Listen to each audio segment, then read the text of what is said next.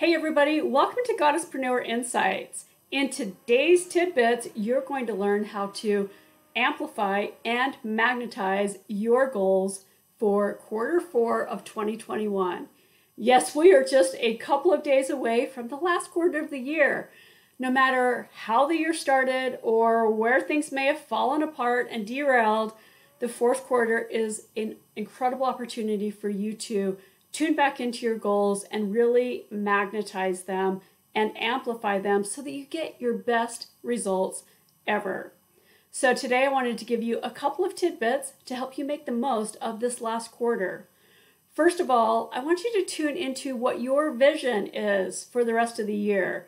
What is your goal? What is it that you really want to create? And as you're tuning into that vision, be very clear on what it is that you want. Once you have clarity on what you want, next you want to strategize your actions.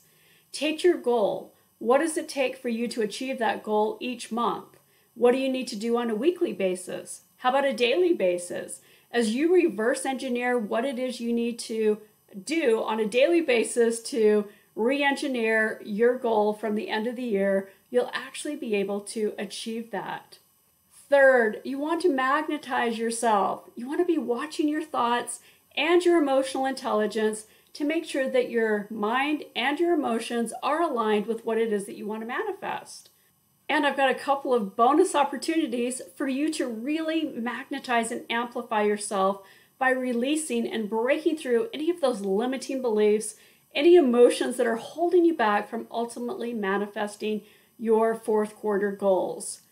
On Wednesday, September 29th and Monday, October 4th, I will be live on Clubhouse in the Goddesspreneur Club talking about amplifying and magnetizing yourself so that you achieve the goals that you want.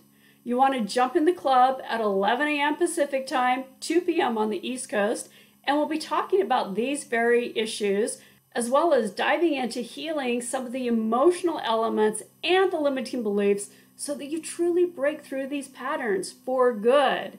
The three key things that you want to do to make the most of this quarter is first, tune into your vision. What is it that you really want to create? Second, strategize your actions. Make sure that you're reverse engineering what it is that you want so you have daily action working towards it. And three, tune into your mindset and emotions so you're getting your best results. Now go out there and make this your best fourth quarter ever. Until next time, be brilliant.